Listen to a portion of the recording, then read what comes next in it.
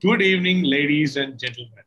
Welcome back to the penultimate talk of the sessions of the talks for Cosmic Zoom. It's been an amazing ride so far. We have had really interesting, really engaging talks from all parts of the world about pretty much everything in the universe. We've had talks about insects, like Professor Axel yesterday, about the formation of life, about subatomic particles, and pretty much everything that's under the sun, and some things which are above the sun as well. Uh, Today, we'll be having a very, very fun talk about mammals which are in the ocean, which we know as cetaceans. But what are cetaceans? Cetaceans have this really nice name called whales, but it's not just whales. There are lots of different types of cetaceans, and we have just a person to talk about it today. Joining us all the way from Ahmedabad is ecologist Dipani. She is currently one second, please. Okay. She is an environmentalist and an ecologist who studies aquatic systems and megafauna such as whales, dolphins, sharks, and rays in India.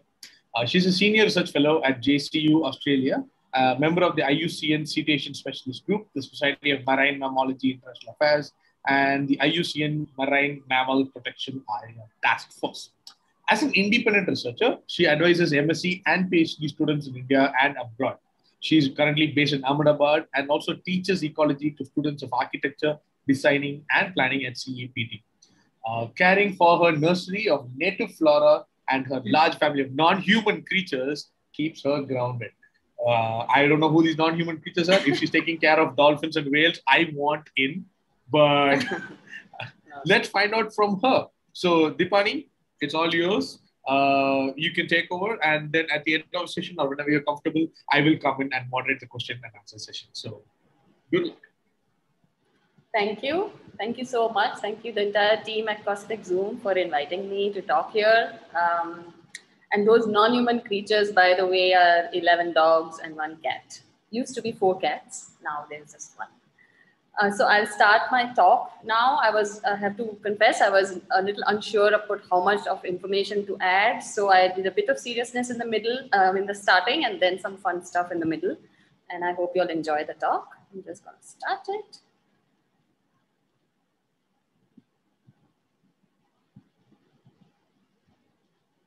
Okay.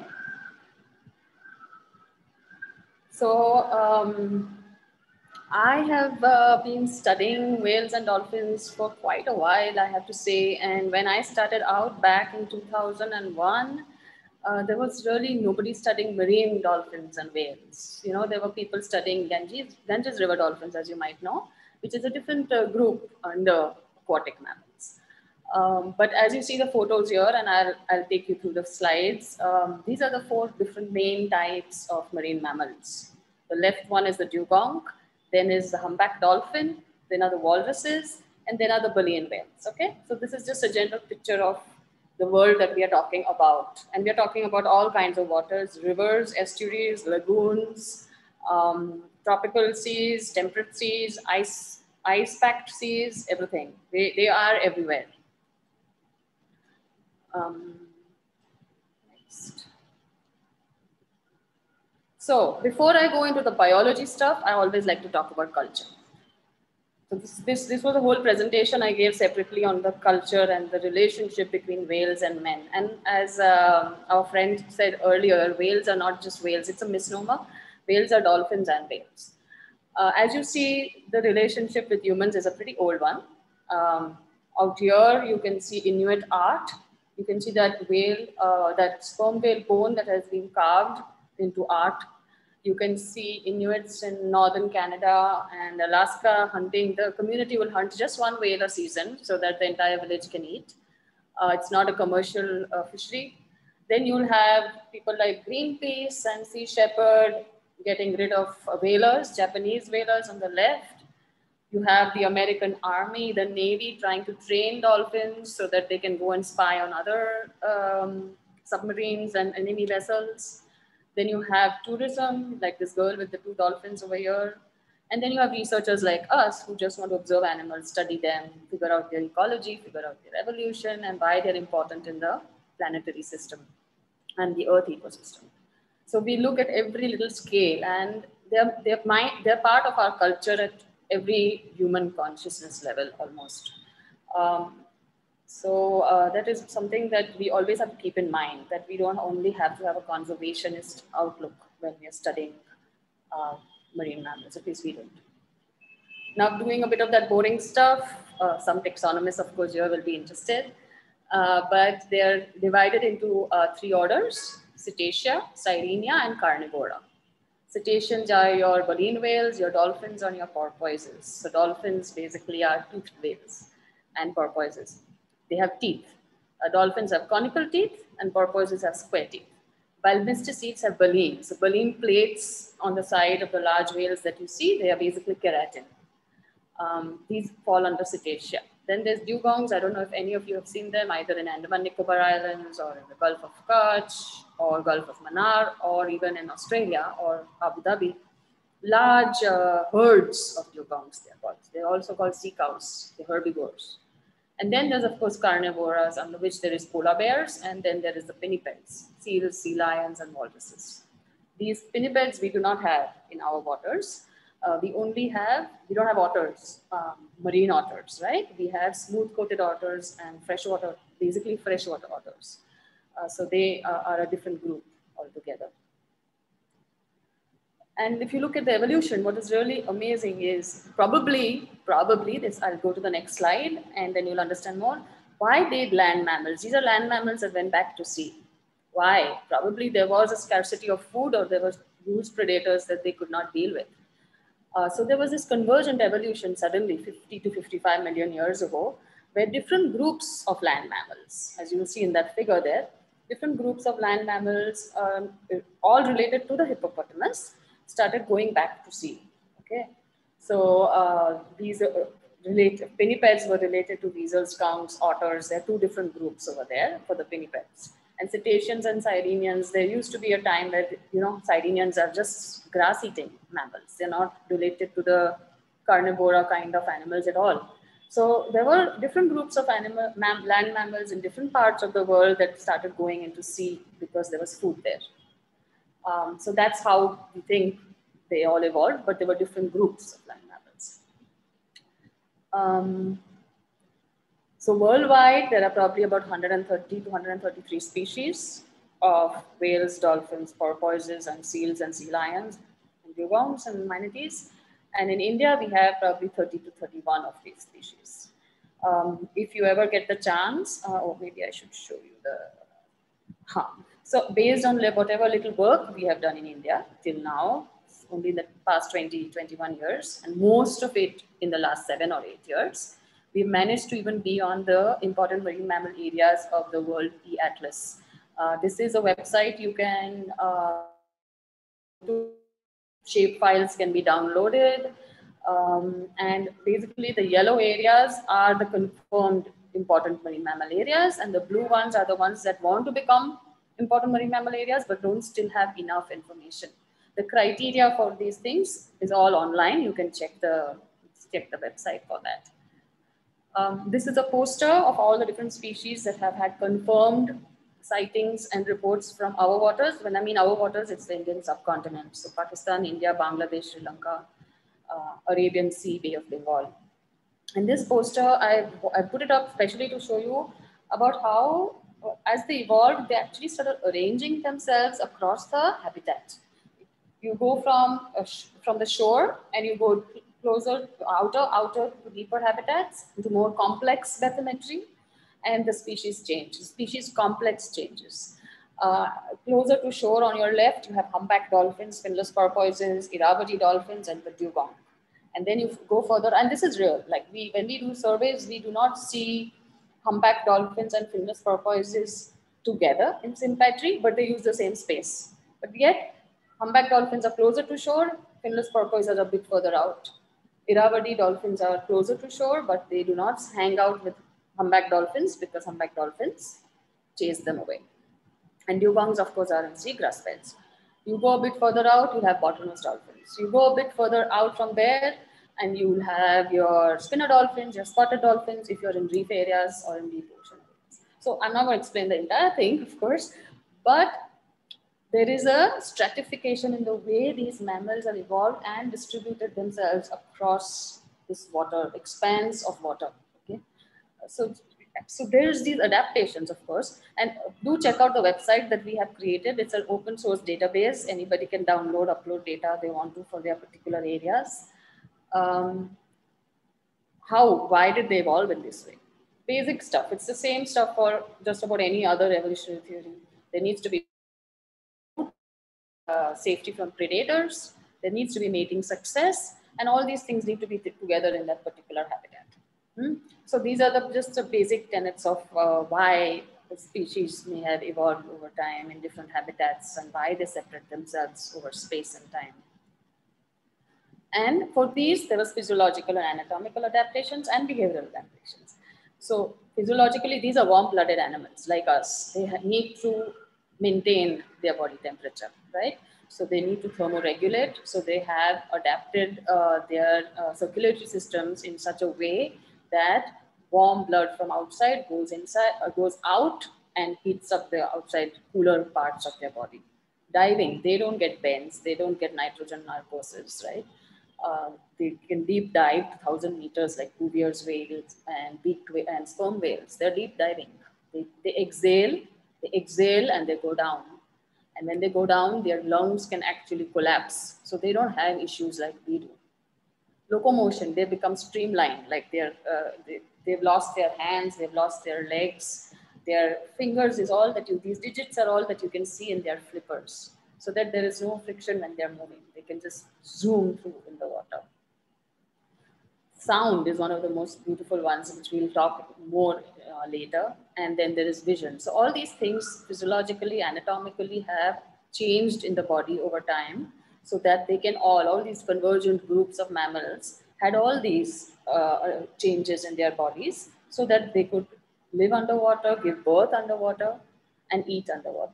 Okay, those are the three reasons why they are called marine mammals. Some of them, like walruses, they are outside water, outside land, only outside water just to give birth, but otherwise the rest is inside water. The fins and the flippers exist instead of the legs. The nose has moved up so that they can stay outside water when they're breathing. They have to breathe. Different dolphins and different whales have different breathing intervals, interbreathing intervals. It depends on their body size. So these are just some of the changes that have happened biologically. I'm not going to go into the detail of each of these. We can have that in question and answers, or you can always read up later.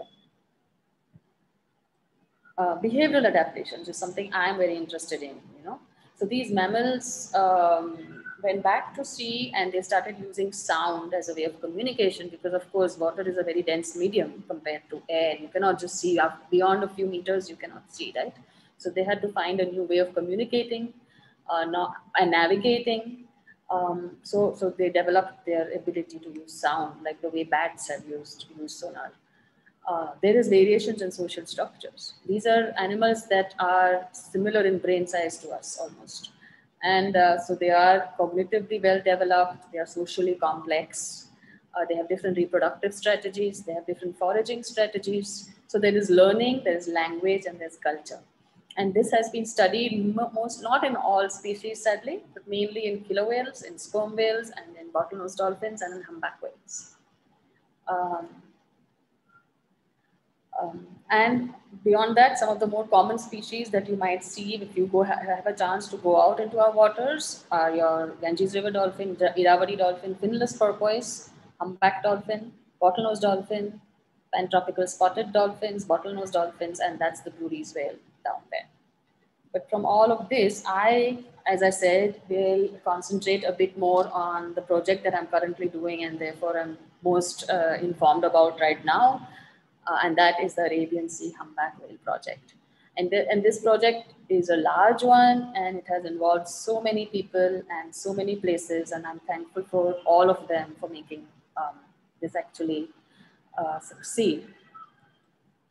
So going back to humpback whales, most of you have probably probably seen humpback whales either off the northeast coast of America or off the coast of Africa, South Africa. But we have them here. We have them right here in the Arabian Sea along the west coast of India. And we had large numbers, of course, before the whaling happened.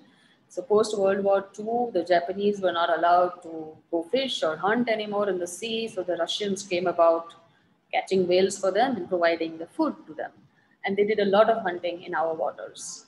All those little yellow dots that you see in the water of Gujarat and Pakistan are the humpback whales that they hunted those days. And so we lost a large number of our animals that time. So what is so special about Arabian Sea humpback whales? It's a very, as you know, most people think that whales are migratory, that all whale population move between the temperate and the tropics, right? But it's not the case with the Arabian Sea humpback whales, and probably also not for the blue whales in the Arabian Sea. Of course, it's because the Arabian Sea is highly productive and it's warm. There is no need for the animals to move out, right? But it's a very small population. And it's genetically isolated from other humpback whale populations. They found this out already because the people in Oman have been studying them for the past 20 years. Also, because they don't move out and don't mingle with other foreign humpback whales, their songs don't seem to change much within the population, which is a good thing for us. People like me who are trying to find 1 or 2 or 3 humpback whales, it's easier to compare the song because the variability is low. What a humpback whale's song is made of, I will show you a bit later after you hear a bit from Indian waters. So when I started out in 2017, the first job was to try and find out where these whales are hanging out, not by spending a lakh of rupees a day, doing surveys and looking for a needle in a haystack kind of thing. I started doing interviews, and every state I went to, I had local partners and hosts whose houses I could stay at, fishermen families who I spent time with. And so I started interviewing people from northern Gujarat, from the border of India and Pakistan, all the way till Kanyakumari, and to identify and map hotspots of humpback whale presence. And after that, it started, you build a participatory network of informants based on this process. You train local scientists or local NGOs. And then the final step was to do the humpback whale song comparison rather than to go out on the boat and do vessel-based surveys that one can easily do for other cetaceans that are common. So as I said, the key stakeholders were fishing community members, vessel crews like Coast Guard vessel or any other shipping vessels. And of course, there was naturalists, researchers, and tourism operators that also provided information. Methods, yeah, I covered this. We did interview surveys, we did presentations, we did workshops, and we did all kind of ways of reaching out to the local people. There is a map here that shows you that we started off just with data in Maharashtra. And then now, of course, we are ahead than that. Just to give you some glimpses of the kind of information I used to get from people. This is Dwarka. It's a lovely little fishing village, fishing town now in northern Gujarat. And a humpback whale, live humpback whale had stranded here. So I had gone to the spot because I'd given them all this workshop a few days earlier. Sadly though, they did not release this live humpback whale, because release in the sense they did not just let it peacefully die, because they consider, I'll tell you later, they consider large whales, fishermen consider large whales to be a blessing from God. And in Gujarat, the Hindu fishermen call them Devamasa, and the Muslim fishermen call them Macharaja, king of all fish. So they all revere them. And this is a temple, this is a whale temple in Gujarat, near Bharuch actually, where the whale is considered basically a female. And that those are people I'm interviewing. And so from moving just from Maharashtra, we found all these different areas where fishermen told us that yes, these animals do come here. They come during a particular time of the year, and this is what they eat, and this is how they behave. So this is the kind of data sets we've actually depended on till we could boil down to certain hotspots. The other thing we also did was we had network informants all along, so we could monitor the kinds of whales that were getting stranded. Stranded is in dead animals being washed ashore. And we found that the mortalities were pretty high in certain times of the year or certain years. I'm not sure why for that, but we found humpback whale mortalities even in this database.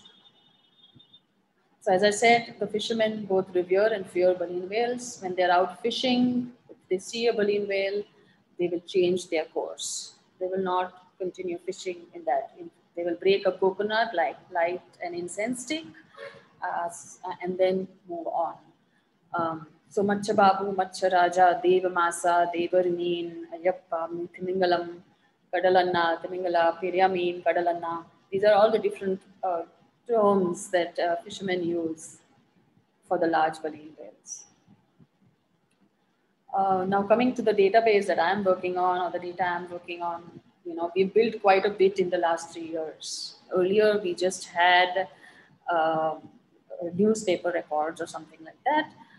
But as you will see from the visuals, the next visuals, this is all we had when I started out. One newspaper clipping from Kanyakumari, where a Coast Guard, the captain of the Coast Guards actually in Gandhinagar gave me this clipping saying, no, we have them here too. In the south, it's not just in Gujarat and Maharashtra, as you're saying. We also have them south. So that's how I expanded my research area all the way till Kanyakumari. This is Gujarat 2006, the Indian Coast Guard vessel. They saw 3 humpback whales and they took photos. And we actually use, as you see on the top left, that is the lower portion of the tail. And that is what we use to match IDs also, if we do photo identification based population estimation. Like we do for tigers, the same way we do for dolphins and whales. We use marked and unmarked individuals to estimate population size. This is again from Gujarat, where a humpback whale that had got entangled in a fishing gear is being released from the net. This is thanks to WTI because they had trained a lot of people to release even whale sharks from fishing nets. So this was another piece of proof from Gujarat that time. And here is a little whale song. This is very recent. This is started in 2017. And divers were just diving off Grand Island and they started hearing a whale song. So luckily they had a video camera and you'll be able to hear this and just look at the graph in the meantime when you hear, because you'll be able to match that audiogram with what you're hearing, okay?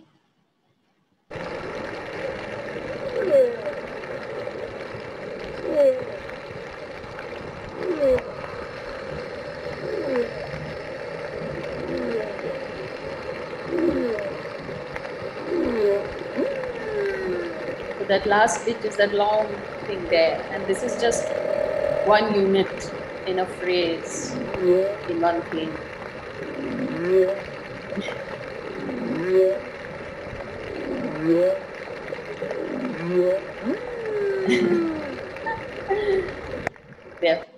They're funny creatures, male humpback whales. So this was our first time where we actually, as researchers, got humpback whale song recording off the coast of the mainland coast of India. Kerala had, the NIOT and Chennai, they had some defense, Boya, defense hydrophone of Kerala, and they had recorded a song, which they also published in 2017-18. But they had recorded that song in 2015. So our earliest humpback whale song from India is 2015. And then was this one. I'm not going to go through the entire song because it's very funny, it makes me laugh. Then was this sighting in 2017, this live stranding, as I already told you, in 2017 in Gujarat.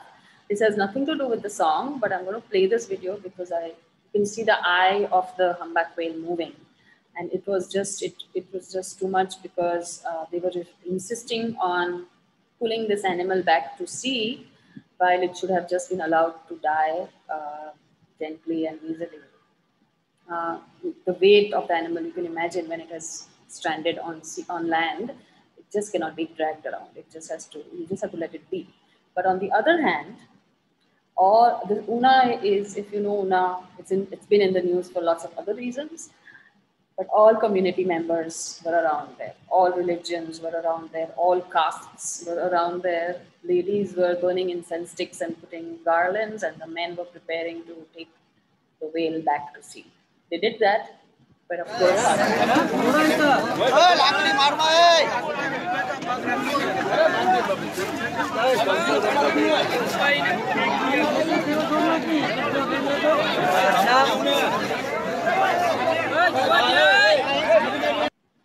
But of course, it did not survive, and it washed back to shore dead the next day.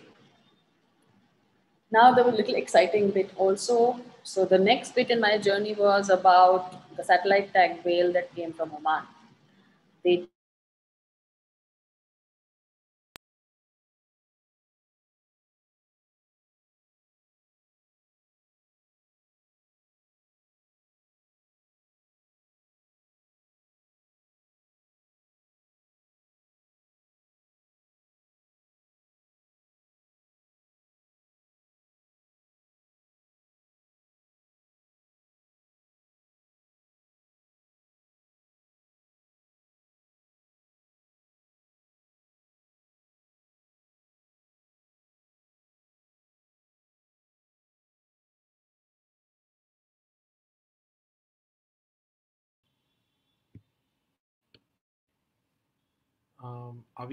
Did we just lose her? Yes. Apologies for that. I think Dipani is having technical issues. Hello. Yeah. Yeah, I think she left. I think. You know, she was saying she was having internet issues. That was the exciting bit that was coming about. Oh, she's back. She's back. Dipani, you are mute. Hold on. I'm not sure what happened there. Sorry. Yeah. So you were on the slide of Luban, and you were just about to start on the adventures of Luban. Okay, we're getting back there. Yeah. There we go. Yeah. Yep, you can see her traveling all the way across the Arabian Sea. She reached India in December, mid-December, went down for New Year's to Kanyakumari, and then she stayed there for 3 months before Luban went back, all the way back to where she came from by late March. So this was our first proof of the fact that the Arabian Sea Humpback whale population does share India and the Oman continental shelf. We knew that they're probably there up in Pakistan and India up there also, that border. We did not know about this bit. This came as a surprise, and it was a fun surprise. I was down there in Kerala that time looking for her on the Indian Coast Guard mothership. Everybody was excited because it was New Year and we had a humpback whale. So this was the second piece of adventure that we had. And after that, it's just not stopped. So this is fishermen providing me. Yeah. So now when they're out with this humpback whales, they record these kind of things for us. There were two whales. There were two whales at this sighting that people had off the coast of Veeravan, again in Saurashtra. And for all you people who speak Tamil, understand Tamil, this was an interview of a fisherman in Kanyakumari explaining his observations. இந்த மீன் வந்து இது பெரிய மீன்.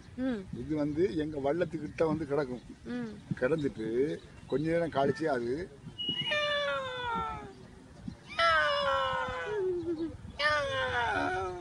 அழுதுட்டு அப்படியே மறுபடியும் கொஞ்ச நேரம் கழிச்சு கூட கொஞ்ச நேரம் கிடந்துக்கிட்டு அப்படியே போயிடும். நாங்கள் அதை எந்த தொந்தரவுமே செய்ய மாட்டோம்.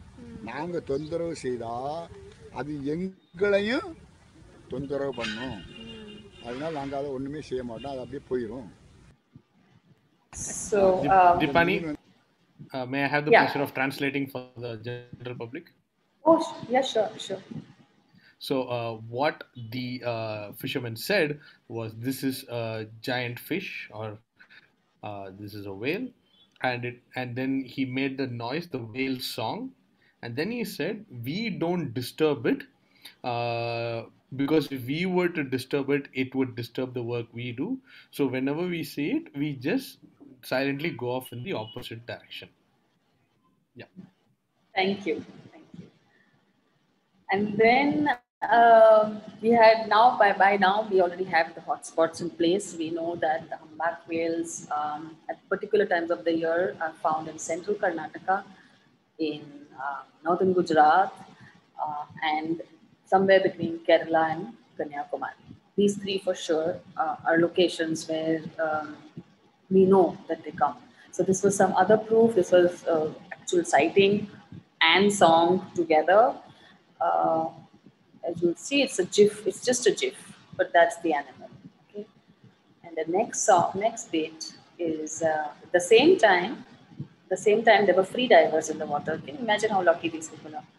And if you can just take a few seconds, wait for the person to go down, and you'll be able to hear the song also.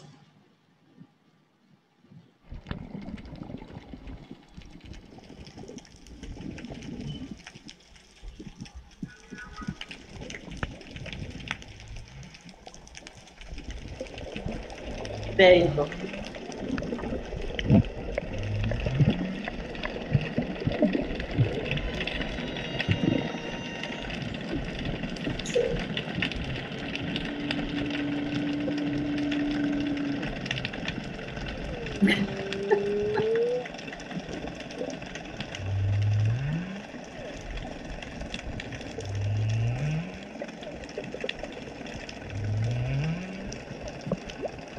Yeah.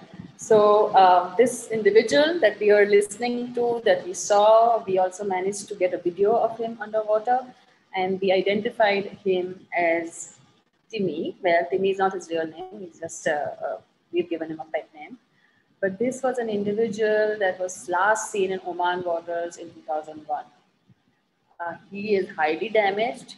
One part of his tail fluke is missing, and he has been hanging around in our waters since 2017, because we have this song in 2017 and 2018, 2019, 20 also. So now we have two confirmed whales from the Oman catalog. One was Luban, and one is Tipi. And after this, we have started the last component of our work, which is putting these sound recorders in the water in the 3 hotspots. This is a hydrophone unit. Sadly, it is made in New Zealand, and it's a huge problem of getting all these things into the country, but we've managed because of government funds. It is a sound trap. It's called Sound Trap by Ocean Instruments, New Zealand. And they can, these really, it's half a kg, that hydrophone that you see over there. So we have to find a spot which is free of fishing nets, and it can record depending on what frequency range you want to record and how often in an hour. It can stay down there for 3 months at a time. And then you bring it back, you download the data and you analyze it, and you look for the humpback whale song amongst all the other noise that you get from underwater sounds. There's fish chattering, there are shrimps making noise, there are fishing boats, and there are the dolphins that are chattering away to each other. So it's a lot of post-processing work actually, rather than the initial logistics that goes into this. But this is the one in Karnataka, this hydrophone unit. And then the next one we just succeeded in putting is off the coast of Kerala. And this is at a much deeper 37 meters underwater. So we are hoping that both these hydrophones are recording just now, and that we get something, though the year has not been that nice to us. We managed to put these units only after the known humpback whale season was over, but we'll see what we get. This is just to give you a quick understanding about how humpback whale song is. I mean, how it evolved is altogether another thing, but it consists of 4 to 6 themes, and each theme is made of a phrase, number of phrases together. Okay? So these units, as you see, each unit is consisting of a phrase, and each theme has a number of different phrases. And that's how we have to go through those audiograms, look at the repetitions and the patterns so that we know how many themes this individual has and whether it matches with the themes and the phrases from the Oman individuals. If they don't, then we have to look for the catalogue of the Northern Indian Ocean humpback whales, which is a different population of humpback whales. So what other species though? That was my humpback dolphin talk, because that's what I'm doing just now. What I did earlier, what a lot of the students right now are studying are other species, not as charismatic as humpback whales. And those are Indian Ocean humpback dolphins, what you see off the coast of Goa, if you've seen dolphins there. Indo-Pacific finless porpoises, not easy to sight, but quite common along our coast, and Irrawaddy dolphins if you go to Chilka. So a lot of only these species have been studied using your usual wildlife methods of population estimation, which is distance sampling, photo identification, and now passive acoustic monitoring. So because I'm talking about sound, 5 minutes. Because I'm talking about sound, I'll just show you, these are the 3 species. That's Irrawaddy dolphins on the right, humpback dolphins on the top left, and that's finless porpoise on the bottom left. And this is what I mean by photo identification. So these are all different individual Irrawaddy dolphins. And as you can see, they all have different marks, and we can use these marks to look at their site fidelity, their home ranges, their population sizes, and who they hang out with, you know. So in Irrawaddy dolphins, if you go to Chilka, there are certain animals that always hang out with each other. There are male groups of dolphins and male and female separate, females and calves separate. So you can use marked information like this to study dolphin populations and whale populations. Killer whales are studied like this, pilot whales are studied like this, bottlenose dolphins are studied like this. And then of course there's a passive acoustic monitoring that we started a few years ago. This is another sound recording device. You cannot say the species from this device. You can only say the presence and absence of certain species. So this is a seapod from the UK, and it recorded the clicks of the finless porpoises and the whistles and the clicks of the humpback dolphins. And some very simple data, but neat data that came out of it. So we have 2 seapods placed off the coast of Maharashtra, and this is what we get, right? This area has more humpback dolphin presence, and this area has more finless porpoise presence. I'm not going to go into the details of the time right now, but as I said, these 2 species occupy the same area, but at different times. And that's what's showing up over here. Echolocation activity is mainly, I don't know if I have the time to explain this, but clicks are usually for navigation and for searching for food in these water bodies. So finless porpoises clicks and versus time of the day, we wanted to know when they are more active, the night time or daytime. And Isha Bopadikar, a student of mine who's now at ISER Tirupati with the bird lab there, she is taking this up for her PhD, where she's looking at using passive acoustic monitoring to look at density estimation of these 2 different species. And of course, you get insights into behavior. These are whistles, these things that you see during socializing. That is when they use whistles the most to communicate with each other. You might be able to hear some next. Oh yeah. So these are Irrawaddy dolphin whistles. You will be able to see them. There are different types. There's a simple straight one, a slightly complicated one, a shaped one. So just hear them. Maybe you'll be able to.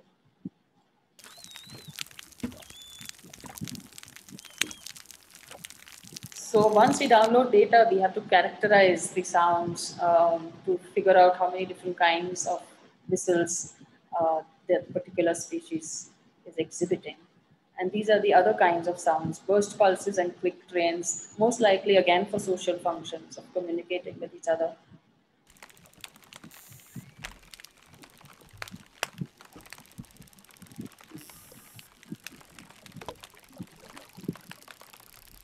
Yeah, that's the click train, and that was a burst pulse. So this was for Irrawaddy dolphins. Now this is the effect of tourism or fishing vessels. This is Irrawaddy dolphins, tourism in Chilka.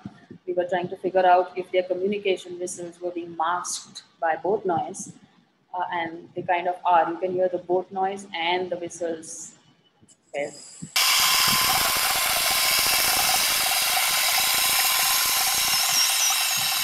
So you can see that the boat noise is really masking the whistles there.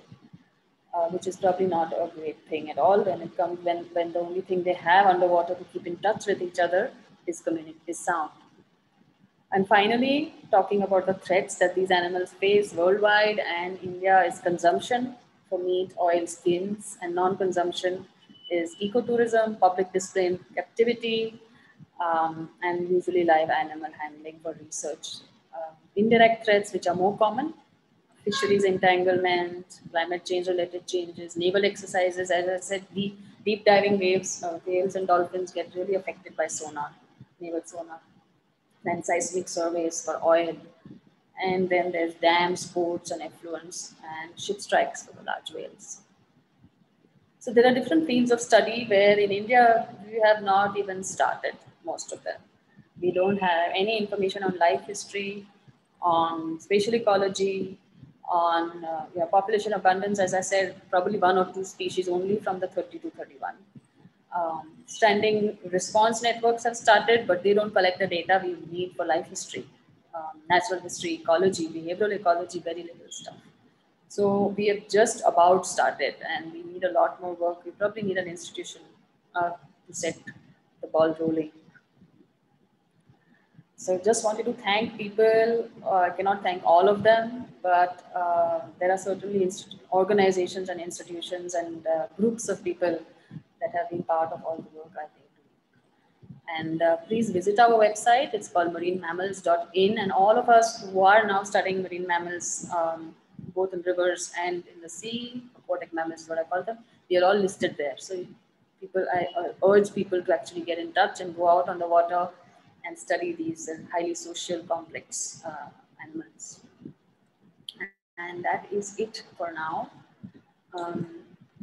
I will be happy to take questions when I'm in the car, or however, or I think these people have a surprise for you all actually waiting. They're going to play something fun. So while I offload and get into the car before the police stop me, before I get home. But yeah, I think I'll hand over to you now. And quickly before other people realize what's going on, he said she might be stopped by the police due to curfew. It's not like that she's going to jail or anything. We have to put that in context right now. Okay, sorry. Yeah, it's not like she's being arrested. She is going home. Not yet. Okay, cool. Thank you, Dipani. There are a few questions. So Dipani, you can stop share. And by the way, I love the reference to Douglas Adams. I'm so happy. And to those people who were wondering what's happening, that's a dolphin with a puffer fish. Okay, and this is really interesting. Sorry? It's not a puffer fish. It's a scat. It's a scat. It's a scat. Okay, so and in Douglas Adams, all the dolphins suddenly disappear and say thanks for all the fish. So nice. Yeah, had enough of us. Okay, I'm just going to sign in on Zoom in 2 minutes. Okay. And on the phone, sorry. Yeah. And then I'll see you all later. There are a few questions, and I'll be able to answer them as well. But then I'll wait for you to come back, and I'll have the surprise up now for other people. So see you in a few minutes online. You can leave now. Yes. Yeah. Thank you. Okay. Bye. To everybody else who is listening, I do have a surprise for you. So there are a few questions about whale songs, right? And if you remember, she was talking about how the humpback whale in Arabian Sea is from 80 hertz to 100 hertz.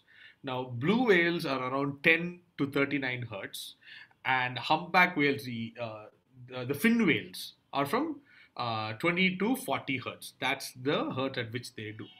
Now, these are the hertz the frequency at which these specific whales or the breed of whales or the species of whales communicate with.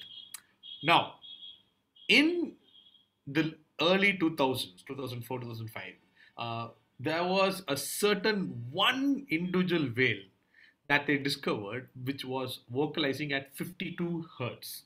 Now, 52 hertz is it's a very different frequency which does not match any of the world whale population. So there are lots of stories as to what happened. Is this because of a mutation, or is this because of some problem? Is it because of some dysfunction or something like that? But the whale was alive, is still alive, and till today it is still vocalizing. But it's become a little older, it's more mature, so it's become 48, 47 hertz. But it's still a different hertz by itself. And because it's on a different hertz, it's not able to communicate with its own kind. Now, here's a problem. What is its own kind? Is it a blue whale, or is it a fin whale? Or is it one of those rare hybrids of a blue whale and a fin whale? We don't know. So this is the story of something called the world's loneliest whale. It's called the world's loneliest whale because one, we have always discovered it as being as an independent whale by itself, and two, because it's unable to find a matching echo to its songs, it's unable to find its herd or a partner. Now, this is a very sad, I would say, story, but the surprise I have for you is a song from a band which I am a big fan of, who did a song called Baleen 52, which is about the world's loneliest whale. So I'm going to play that video right now. Okay, it's by a really good Korean pop band called BTS. Okay, so I want to share that with you now. It's called Baleen 52. It's an actual song. They have not, I have not done any difference to it. This is exactly as it was made. So let me know. Wait, hold on. I have to share with audio. Share sound. Yes. Anupam, Gopi, let me know if you can hear it clearly. If the volume is too high, too less. Let me maximize video so that everybody can see it. And it's got the lyrics also, so you can follow along. Remember, they're talking about a whale that has a different frequency of its own. Ladies and gentlemen, BTS. Yeah. The most lonely creature in the world.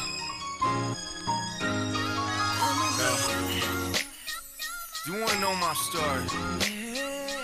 I never told this to anybody. Yeah. Come on. 이 넓은 바다 한가운데 한 마리 고래가 나지막히 외롭게 말을 해. 아무리 소리쳐도 닿지 않는 게 사무치게 외로워 조용히 입 다문에 아무렴 어때 뭐가 됐든 이제 뭐 I don't care. 외로움이란 녀석만 내 곁에서 머물 때 온전히 혼자가 된 외로움이 채우는 자물쇠. 누구 말에 새끼 연예인 다르네. Oh fuck that. 그래 뭐 어때 누군가 곁에 머물 수 없다 한데도 그걸로 좋게 날 향해 쉽게 얘기하는 이 말은 건 벽이 돼. 외로움조차 니들 눈에 척이 돼. Come on.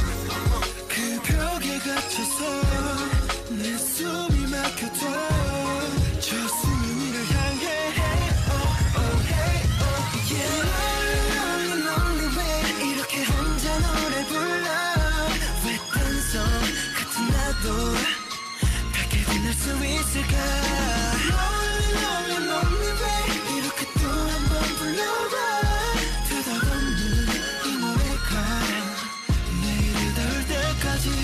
No more, no more, baby, no more, no more. 끝없는 무덤 하나 언젠가 닿을 거야. 저기 지구 반대편까지 다.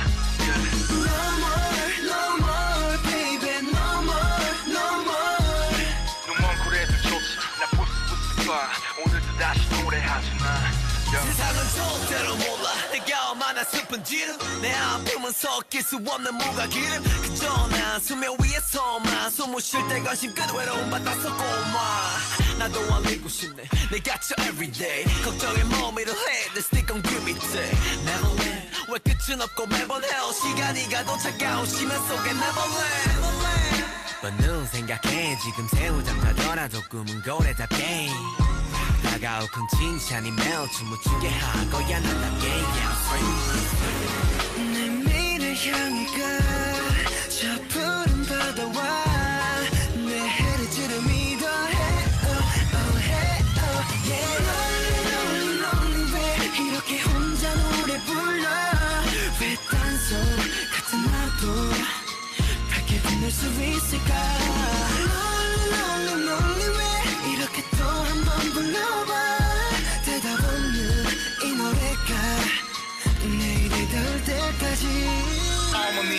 바다가 부르다 하셨어 멀리 힘껏 네 목소리 내라 하셨어 그런데 어떡하죠 여긴 너무 깜깜하고 온통 다른 말을 하는 다른 고래들 뿐인데 I still hold it mom 사랑한다 말하고 싶어 혼자 낸 졸린 노래 같은 악보를 되짚어 이 바다 너무 깊어 그래도 나 다행인 걸 I'm a whale lonely lonely way 이렇게 혼자 노래 불러 왜 딴성 같은 나도 밝게 빛날 수 있을까 lonely lonely lonely way 이렇게 또 한 번 불러봐 대답 없는 이 노래가 내일이 닿을 때까지 No more no more baby no more no more 끝없는 무정 하나 언젠가 닿을 거야 저기 지구 반대편까지 다 No more no more baby no more no more 눈먼 고래들조차 날 볼 수 있을 거야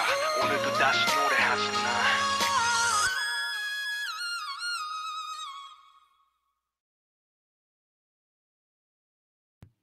There you go.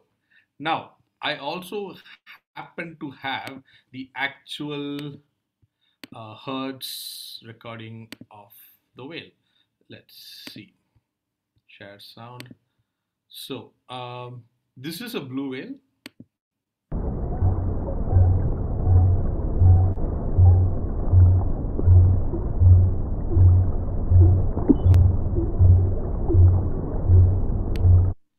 And this is a fin whale.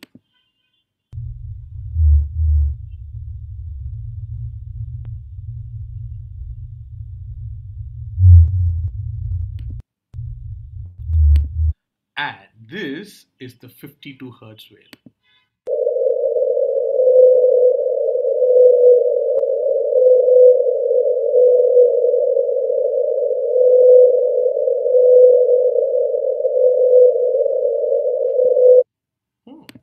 As you can see, there is a distinct difference. By the way, I think Dipani is back.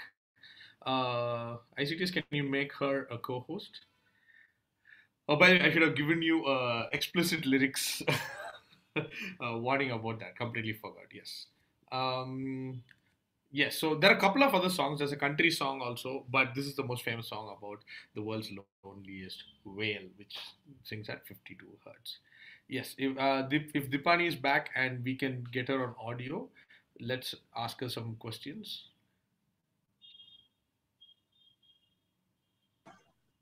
Yep, she's a co-host now. Hi, everyone. I have Are to you talk safely to in a the car? mask, though. Yes, I'm in the car, but with a mask on. You're clear. That's more important. You're clear. And you have escaped the cops, so it's good. So, Dipani, I'll just ask you the questions that have been put forward. Yeah. And if you can, you Yeah. can answer them. I am also, if you need some time or something like that, I'll be more than happy to step in. Okay. Yeah. The first question is from Venkat Karthikeyan.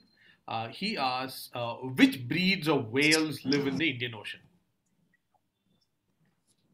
Okay, I guess what he means is which species of Whales live in the Indian Ocean. I'm sorry, I think I probably went through the presentation really fast. But so when you talk about whales, if you're talking about the baleen whales, then these are the blue whale, humpback whales, Broodies whale, Omura's whale. And we may or may not have the Sai whales and the minke whales. We do not know. We have no confirmed sightings as yet of those two species. And if you're talking about the toothed whales, which are the dolphins, which basically have teeth, then there are at least, if you look at the poster there, other than these four and the dugong, everything else are the dolphins, are the toothed whales. So about 26 species of small and big sized dolphins. And the largest would be the sperm whale, and after which is the killer whale. And then the smallest would be your finless porpoise and your Ganges river dolphin. Quick question. You said sperm whale and killer whale, and these are in the Indian Ocean? Oh, yes, of course. Yes, Oh, yes, of fantastic. course. Oh, We have nice. beautiful records of killer whales. So the killer whales are known as the wolves of the sea, as you know, Yeah. and they are cosmopolitan. So they are roaming the oceans, and we have an online catalog of matching fins across the tropics. And we have killer whales in India that are also found in Sri Lanka and also found in the Middle East. So these are the same individuals roaming around. And we in Lakshadweep, we recently had a sighting of a male adult, a female adult, and a calf. You know? Wow. Yeah. So very interesting social structures killer whales have. Yeah. And I have to say one more thing about killer whales is they are highly, highly intelligent in the sense that I'm scared of them. Like I would be scared of bottlenose dolphins. They are very clever. Yeah. They have actually, off the coast of Seattle, they have actually segregated themselves into fish-eating killer whales and dolphin-eating killer whales so that they don't compete with each other over food. So that's how advanced they are in their cognitive abilities. Let me add just a couple of things to what Dipani said, because I too am a fan of killer whales. So first of all, killer whales is a misnomer. They are porpoises, as she pointed out. It comes from a Spanish mistranslation. It was usually known as Asininas balenas, which in Spanish means killer of whales, because they were the ones who were killing all the whales. And when it got translated in English, it became Asininas became killer and balenas became whale and became killer whales. But technically, Spanish should be translated the other way around. So it should have been whale killer, but it was a mistake. And the etymologically mistake, it came on, became killer whales. That's one.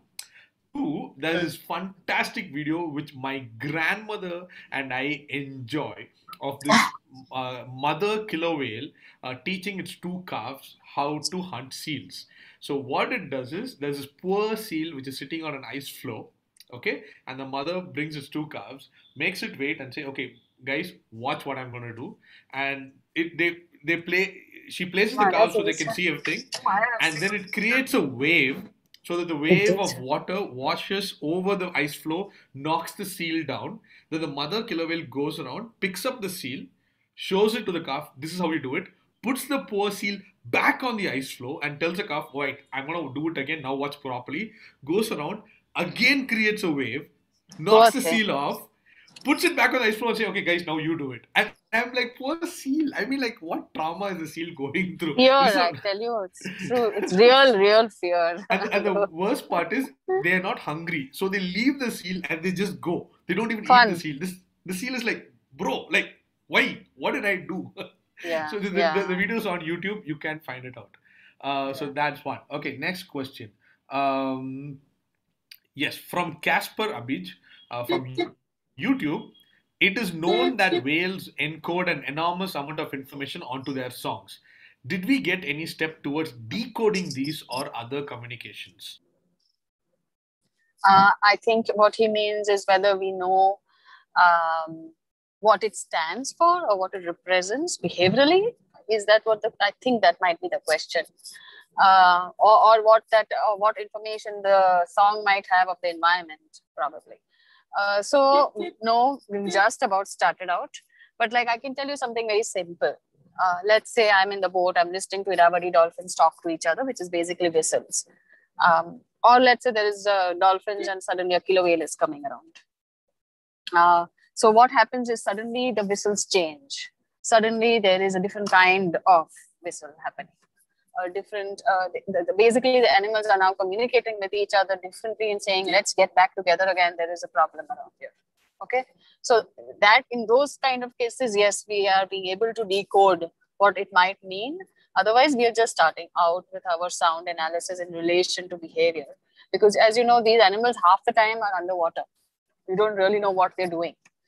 So unless there is a camera looking at them doing something, and then there is real-time sound in relation to that, and there's enough sample size for us to put these bits and pieces together, it's difficult. But as I said, I gave that little example of decoding the information. Okay. Is that what? Yeah. Yes. I think it's pretty much yes. Then we have a question from Krishna Sharma from YouTube. Why were the whale species no longer amphibians when the ice age was going on? Interesting. Oh dear Lord.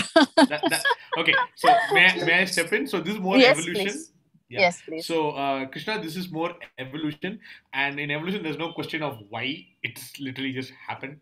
But yes, so if I'm not wrong, the Ice Age was quite recent. I mean, technically, in the entire history of evolution, the Ice Age is relatively recent, and it does not technically affect the difference in amphibians and reptiles and the evolutionary system of animals.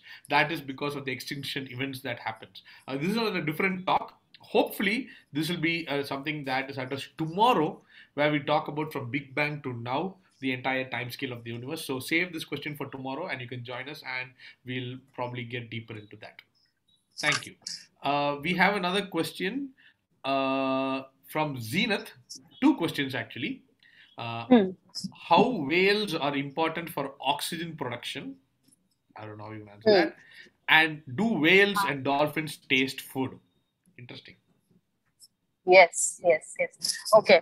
So the first question, I think maybe what she's trying to say is what is the role of whales in the trophic system, probably in the nitrogen cycle or the water cycle.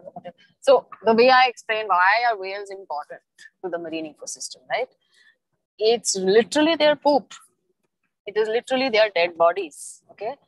Coral reefs are formed around whales that have died and have sunk to the bottom of the sea. Huge coral reefs. The productivity that comes out by whale poop is probably leads to the highest productive fisheries regions in the world.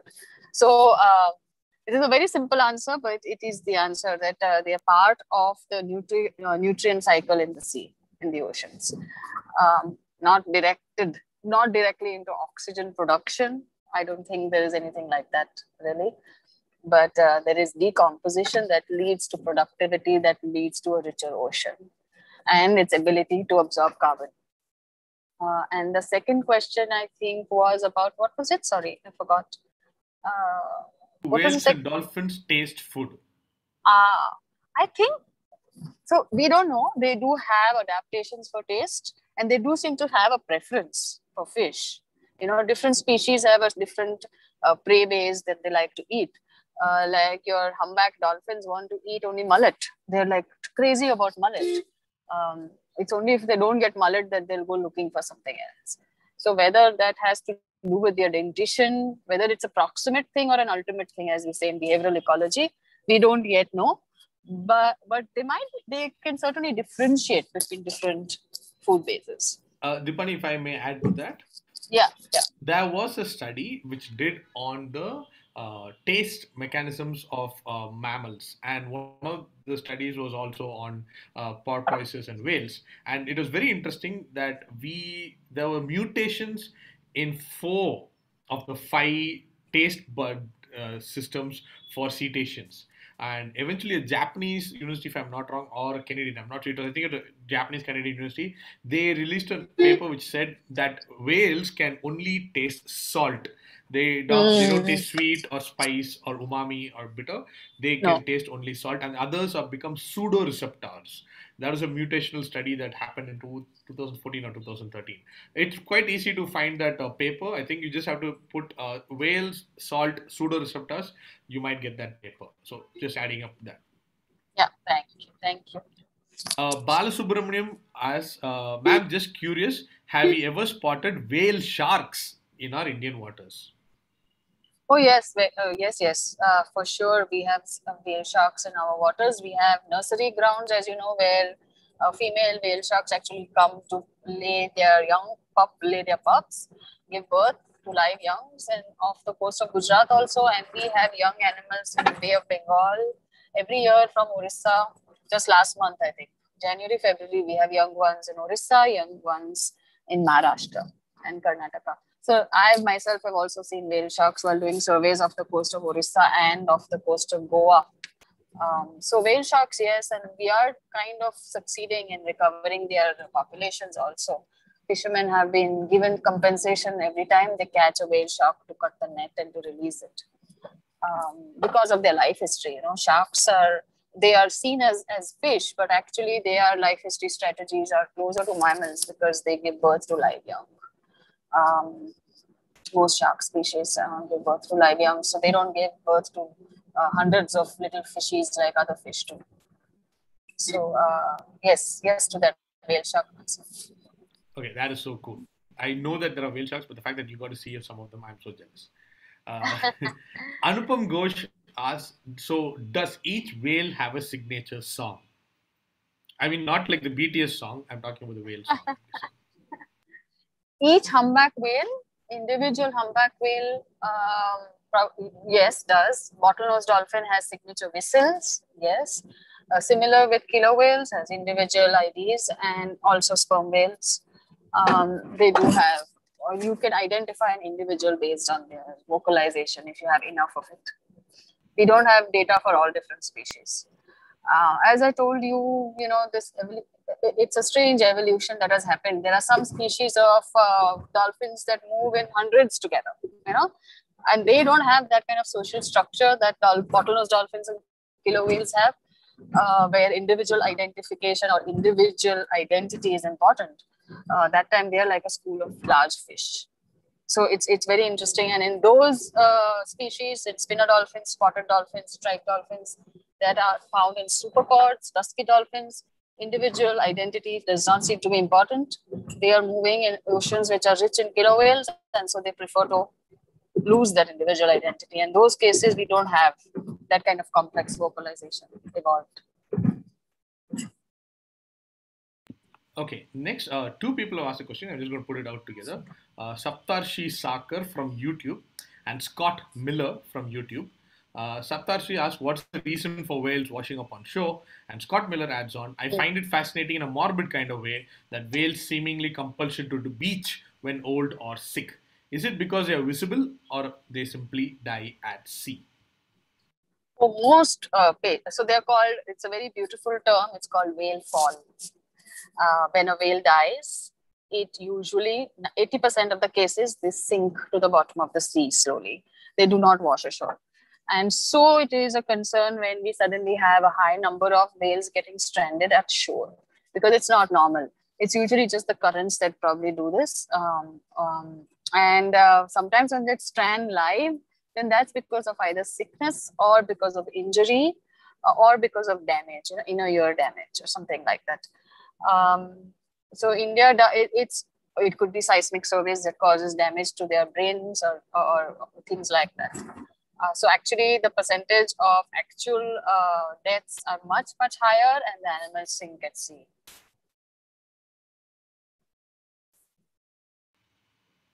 Is that why this trend is complex? It can be, as I said, natural causes also, and it could be anthropogenic causes also.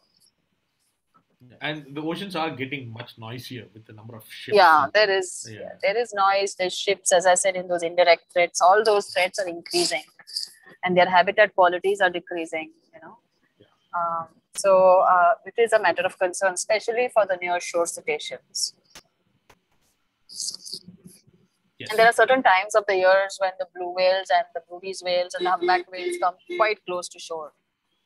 So if you have shipping traffic, like say in Netrani in Karwar very soon because of the naval base, it's going to be a big concern because the humpback whales are there too during 6 months of the year, So we'll have to start then having marine mammal observers on vessels looking out for the whales and telling the ships not to be careful. They have that in Oman already, those kind of programs. Oh, really? They have shipping channels that are not overlapping with the humpback whale population, movement patterns.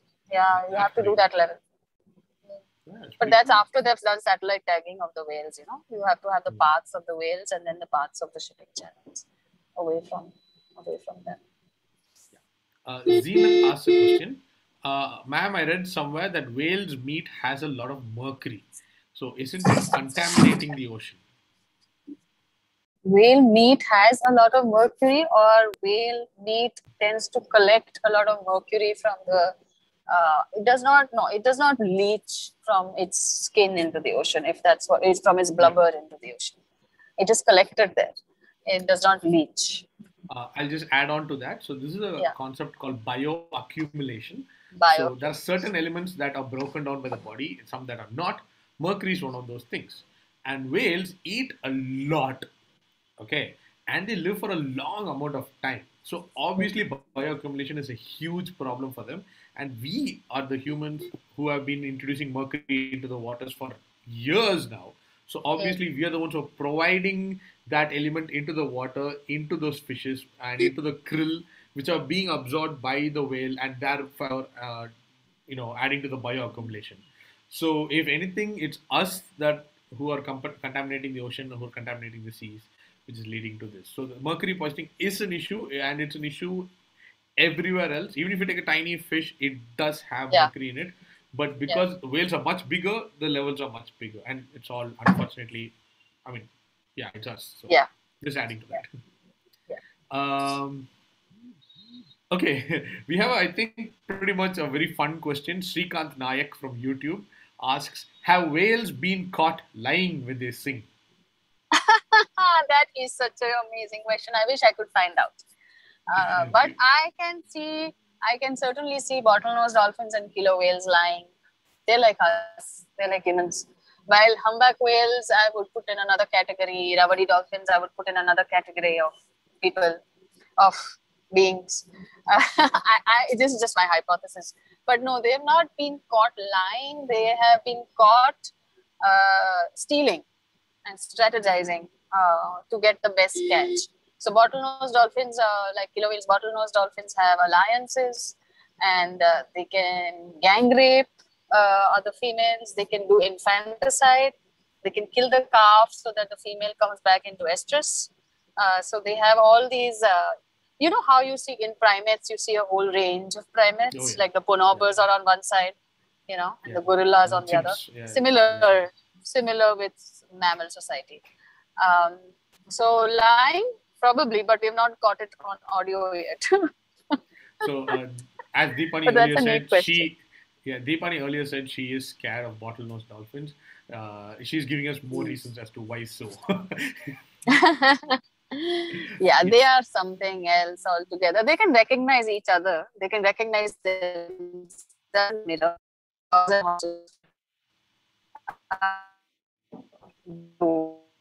I always say that I did not find they found me in the water. And they come, they look at you, and then they leave. The bias in my data, but it is true. I remember when they. I might lose my signal. I'm just warning you. So you might need to take over after a bit, in case I lose my signal. Yeah. Go ahead. Sorry. Yes, we heard a bit of things going. So I realized that. One of my favorite cartoon shows is the Penguins of Madagascar, and they had a series called Dr. Blowhole's Revenge, in which the dolphin is the villain, and it is so good. If you haven't seen that movie, please do watch. It's frighteningly well done, and where this dolphin terrorizes penguins. And knowing everybody here is getting lots of information about dolphins, that they're not the cute, cuddly things they are, I think this will feed into the paranoia.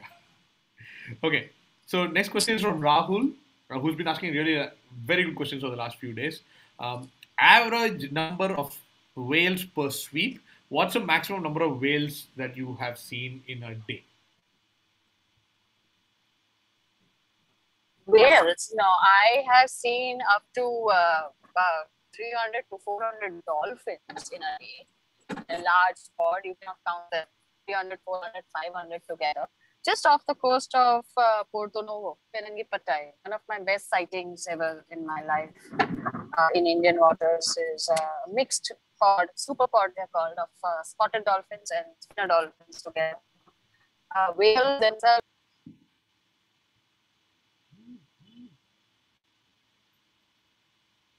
I think we lost her. Was she just kidnapped by a dolphin? We don't know. No, it's my house, my area. I don't get any signal here. So you might need to take over, Bertie. I might go off and on like this now. Okay, there's just two more questions and we are done. Let me put both. One is from Jaydeep, who says, how do whales see in the dark? Basically asking about echolocation.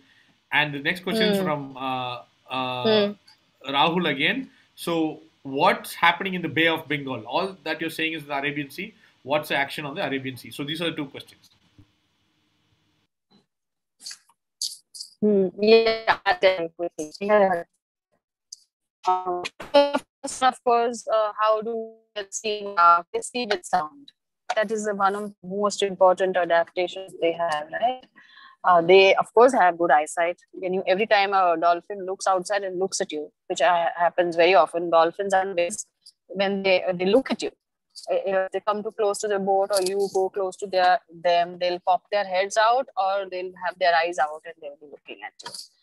So eyesight is not a problem in air and in pure water, but at night time they use echolocation. It is used, as I said, to navigate, and it is used to look for food. So they'll send out sonar, not the blue whales, not the baleen whales. They don't use echolocation really for looking for food, but the dolphins do. The cetaceans do. The cetaceans have special adaptations in their lower jaw, in their melon, for getting sound back into their inner ear. With the baleen whales, we still haven't figured out how they even vocalize. They don't have the apparatus for it. But humpback whales seem to be making such loud songs. So we are still trying to figure out the hearing ability and the sound producing mechanism in different species. Would you know more about this? Not particularly. Not other than the echolocation stuff. I'll be on the same as you. Yeah, same plane as you. Yeah.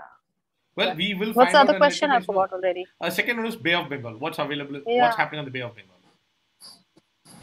Yes, so we have done loads of research off the coast of Orissa, Andaman Nicobar Islands, and Tamil Nadu, and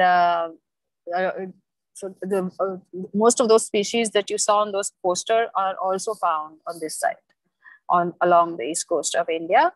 The east coast of India is different from the west coast in the sense that the bathymetry, if you look on west coast, is the continental shelf is much wider and it's much shallower when you go from out at sea, from land. While on the east coast, there's deep water very fast. So what is different is the species assemblage is different. The species, you will find your spinner dolphins and your spotted dolphins and your bottlenose dolphins much faster than you will find humpback dolphins and finless porpoises. While on the west coast, you'll have first humpback dolphins and finless porpoises. So habitat-related differences are there in the species that are found, but otherwise very similar. But on the east coast, you don't have humpback whales at all. You have sperm whales. You start off with, or blue whales, but no humpback whales for whatever reason. Humpback whales are only in the Arabian Sea and then south of Sri Lanka, going towards Australia. They have not come up to the Bay of Bengal. I've read about something called brides whale, BRYDES whale. Broodies, yeah, brides or broodies, yes. They are there also, both sides. Whichever. Yeah, both sides, they are the most common baleen whale, the bride's whale. You'll see them if you go off the coast of Cochin in one of those ships that go to Lakshadweep. They're right there in the shipping channel. Oh, fantastic. Yeah.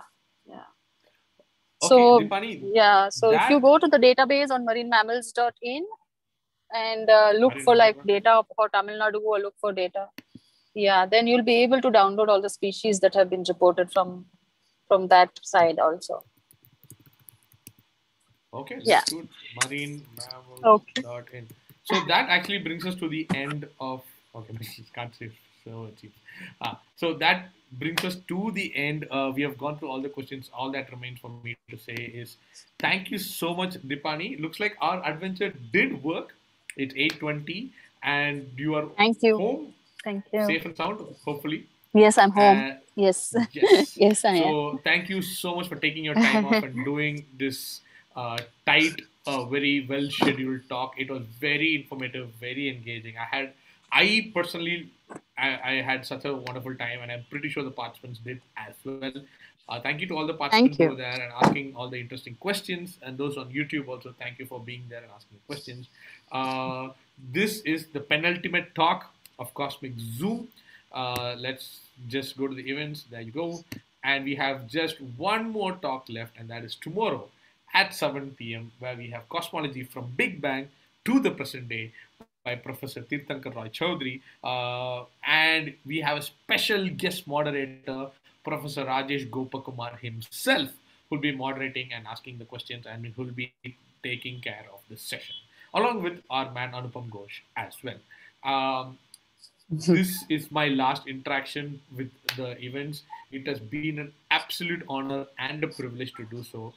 Thank you to all those people. Dipani, you can't see the chat, but there are lots of people saying thank you for the wonderful Thank you talk. so Thank much. you. I'm writing Yeah. there. Thank you. So it's been an absolute pleasure hosting this, and it's been an absolute pleasure talking to Dipani and learning so much as well. And I'm pretty sure there's lots more left. I'm sure there's lots more that she was not able. I know for a fact there are about 30 more slides which she has shown us.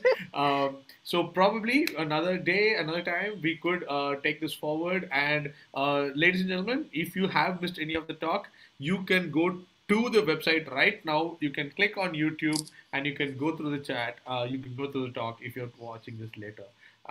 There we have more of our non-human friends. Hello, the flukes are there. Hi. So we're really glad to see this. So thanks once again to everybody who's attended. Good night. Good night, Dipani. Thank you, everybody. Bye. Have Good a night. lovely evening. All that remains for me to say is that tomorrow is the last session, but the mediator guided sessions at 10:30 a.m. are still going on for a few more days. Keep a watch out. So come register yourself to Cosmic Zoom group register. Cosmic Zoom tour register, and you can take part in the 10:30 a.m. where we have super enthusiastic mediators who take you through a tour of the website. So that's what is there. Please check it out. Check it out on all our social media profiles: Instagram, Twitter, and Facebook. We're all Cosmic Zoom on everything, at Zoom Cosmic on Twitter. Please do look at the website. There's lots more information there, especially in the Wales region, which is what you're here for. So that's me, and that's me, Bertie, actually saying thank you. Special shout out to the AV team, to Anupam, to Ajit for giving me this opportunity to do this. This is the last hosting session for me, so let me also say this has been an amazing few days. The last 2 weeks have been amazing. I've met lots of amazing people, the mediators especially. I'm enjoying the amazing banter, the science talk we've been having. This kind of gives me the hope and joy of knowing that the next generation of scientists and researchers are on top of their game and are as enthusiastic and as happy about science as I know the top scientists are. So I'm looking forward to more things coming our way. Keep a lookout. Bash will be back. Remember, Cosmic Zoom is about one theme called scales. We have more than 4-5 themes waiting, and they're all going to come out eventually in Bash, and eventually we'll have a big physical exhibition. Fingers crossed, soon enough we meet everybody. Till then, let's just keep going virtually forward and sharing the science with everyone. So this is me, Bertie, actually saying thank you to all of you. Have a good evening, have a good night, and keep sciencing. Bye. Kobi sir, we can stop. Yeah, sure. Participants, you may leave if you wish. Thank you. Bye. Thank you, Jaydeep. Thank you, Zeenath.